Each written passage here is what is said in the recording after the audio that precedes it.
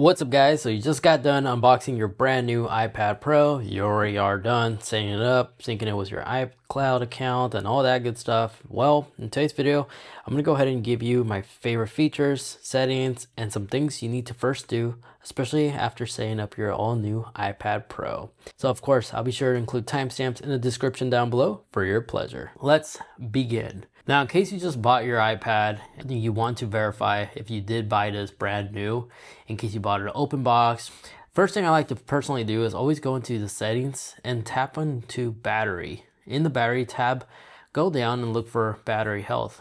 If you bought it brand new, you'll see the battery capacity. It should be at 100% with 0 cycles. So our iPad has 0 cycle, so we are good. Next thing I like to always do is go into the display setting and display and brightness. From here, decide if you want dark mode or light mode. This is all personal preference. I kind of do prefer dark mode. But right underneath where it says text size, this is where you can adjust the text size to your own personal preference and find a sweet spot for you. For me, default typically works perfectly fine, but you can also bolden the text as well if you decide to. Now, if whatever said reason, someone steals my iPad, they turn it off, I will still like the ability to actually be able to track this like an AirTag. Because the next setting I recommend checking out can be located actually by tapping on your profile picture right above here. When you click on this page, go into the Find My app and then tap on the Find My iPad. Make sure not only that it's turned on, but where it says Find My Network, make sure this is also enabled, as it will constantly send the location of your iPad even when it's turned off, just like an AirTag. These have that ability, but it will only work if you have this enabled. So if a thief would get my iPad and will turn it off, I can still track this device. Now, exiting out here, the next thing is gestures. There's a lot of amazing gestures on the iPad. You see a simple long hold from the center to top will allow you to enter App Switcher. If you have an app that's acting funny, you could just force close an app just like so and reopen it, and it will reboot the app from scratch. And then to access your control center, a top corner down like this will bring that down. Your notifications will be on the opposite side. You can also activate App Switcher by doing this in this little corner over here. And to take a screenshot, hit the power button and volume up, and we'll capture a screenshot, and you could dismiss it like so. And then when it comes to finger shortcuts, you see in the Notes app, if you like to copy something with 3 fingers, instead of selecting copy, you can just do this and then do this and it will paste. So I'm gonna do that again. So this to paste and then this to copy. 3 fingers, pinch in, copy, spread out, paste. And then you use 4 fingers as an example, and you do like a little swipe movement. You can switch between previously open apps. You can also long hold the little bottom bar over here to swipe. And then back in the text, 3 fingers, swipe right or forward will allow you to undo or redo. And then when you have the keyboard on the bottom right here, if you select this bottom portion, you could hide it. But if you like to minimize this keyboard, you can always do like a little pinch with your 2 fingers like so, and it will minimize the keyboard. So you have a floating keyboard instead. And to reverse back, you can tap on the dots and enter full or hide it completely. And then when it comes to multitasking tools, you always have the ability to click and drag items. By simply long holding, you can select as many items as you want, and you can literally hop in between many different apps down here and click on it, and then just make sure the cursor is correct, and you can just drop it. And you can move files just like so. Now, creating windows is now a feature that's available on the iPad. You see on the very bottom corner over here, if you do this, you can minimize that window, which then will allow you to open up additional windows. You can rearrange them like so. And if you select on the app that you're using to operate with, this little corner, just like a MacBook, you can minimize it, exit, or full screen. But when you're in this type of view mode, if you notice on top, you have the ability to bring down a little slide menu over here for your file, edit, format, view, windows, and it varies on the additional apps that you're using. So you always have that cool window Mac experience right above here now. And in case it's not working for you, you need to go into your settings, as you may need to enable this, and go into multitask, right here, multitasking gestures, and just make sure you have Windows apps selected. But if you're familiar with Stage Manager, you can also enable it here, or full screen app view. And they give you little menu previews of what they do on the side over here, but the best one in my opinion is Windows app. Next thing I like to show you is the control center. The primary control center icons you should probably keep is the ability to screen record your screen, low power mode. But if you like to see the complete list, just long hold on control center, add control. You can see the complete list right down here. You have everything from like text size control if you like to control it on the go. It's right here. Control your accessibilities. Very powerful stuff. I recommend spending time here at least. But when it comes down to the home screen of your apps, you can now long hold, of course, to enter wiggle mode. And you can hover over an app like so to create custom folders.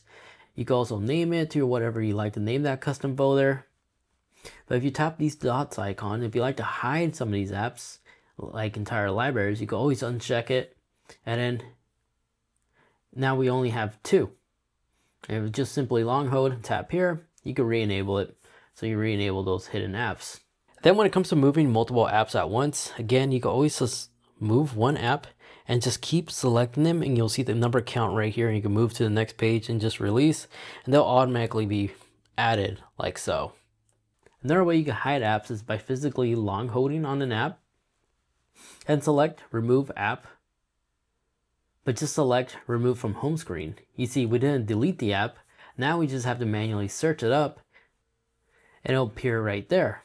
But if you like to include some apps on the hidden album, well, all you need to do is just long hold on the app and select require Face ID. From here, you can decide to leave the app, but just require Face ID to use it, or hide it and require Face ID as well. And then just scan Face ID, and now it will tell us that our app will still be here. It's just now will be located in that hidden album art that I was showing you earlier. And to access it, just tap on it, unlock with Face ID, and you'll be able to see it right here.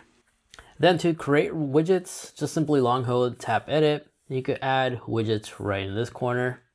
But a faster method I discovered to add widgets would be just long holding on the app. You can select this bottom icon over here, and we'll turn these apps that do support widgets into widgets. I find this to be a little bit faster than entering the widget page, and you could just select the app and just make a widget right then and there. You can tell if an app supports widgets by just simply long holding. You'll see icons on the bottom. Additionally, if you have the Apple Pencil, if you do a swipe from the bottom like so, this will enable notes. So you can quickly take notes, and the opposite side will take a screenshot. And if you lock your screen and you tap anywhere on the display, this will also quickly take you to your Notes app. Now, using an iPad as a secondary screen is absolutely amazing, and thanks to Sidecar and universal control with a Mac, you can use your iPad as a MacBook separate display or an extension. You just go on your Mac control center and just select screen mirroring and select the iPad, and it works immediately. Now, the USB-C port on the iPad Pro is extremely powerful, as you can plug in an external hard drive to it, transfer files, and it works extremely well. You can also use your iPad to charge other devices. And then when it comes to scanning documents, the native Apple File app, by long holding, you have the ability to scan documents right here. It also uses AI to eliminate any background shadow, so it comes out looking as if you just scanned it on a printer. And then if you use Face ID, or you like to include your spouse to also have access to your iPad, I always like to go into the settings and go into security and passcode, right here, Face ID and passcode, enter a credential, and go down and set up an alternative appearance. This could be your spouse or yourself wearing like a different glasses or a mask or something like that. You can just run Face ID again to scan that additional face. This way, other people or different looks that you may find yourself wearing can still be able to access your iPad. And then lastly, if your iPad is acting funny, again, volume up, volume down, and long hold these 2 buttons will take you to your power off screen.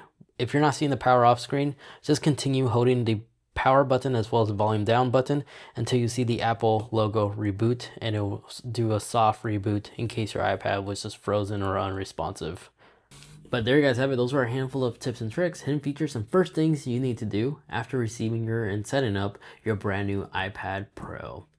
But now if you like to watch more, maybe you like to see some new interesting technology hardware that's now available in the consumer market, check out this video over there where I review the all new Meta Ray-Ban display smart glasses. These are the ones with the built-in display.